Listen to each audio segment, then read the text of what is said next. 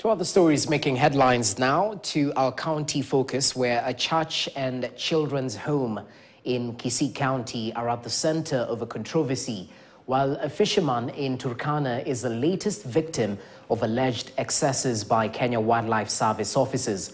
Elsewhere, a private security union is warning of a nationwide strike if reforms are not implemented in the sector. KTN's Esther Diana has prepared this county news roundup. Take a look. A piece of land is at the center of ownership controversy between a Seventh-day Church and a children's home. The land has been fenced off ahead of a Court of Appeal ruling next month. The dispute on the land situated at Chogo Estate in Kisii town is said to have started in 2015.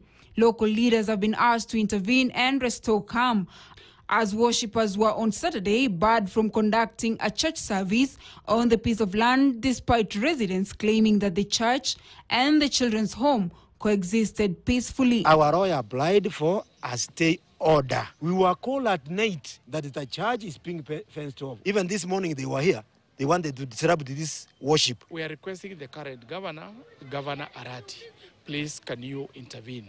They did washrooms just next to the road, which the home is claiming to have built. And in Kiambu County, in a bid to elevate Igegania Level 4 Hospital in Gatundu North to a Level 5, the hospital has received substantial upgrade through the acquisition of essential medical equipment.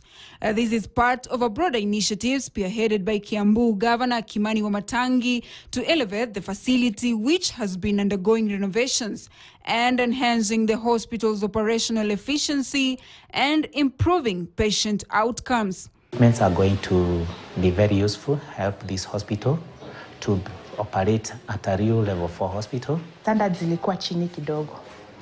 So wagonjwa walikuwa wanakuja, hatuwahudumii vile inafaa na inabidi tuwa refer kwa hospitali nyingine. Kuhandle emergency kuanzia leo itakuwa more efficient. Elsewhere in Turkana County, the residents of Kalokol and the fishermen of Lake Turkana held a peaceful protest condemning the alleged killing of a fisherman by KWS officers.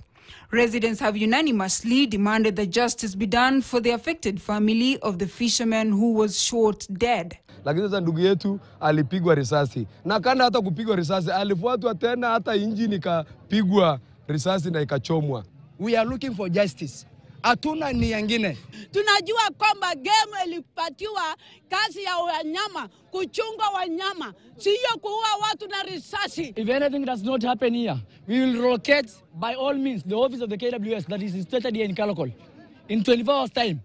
Waende waishi bahari, hata kuwaona hapa katikati ya kijiji. And finally, the Kenya National Private Security Workers Union wants the government to appoint a new private security regulatory authority director general to ensure full implementation of the new reforms which were gazetted by the outgoing director, failure to which they will resort to industrial action.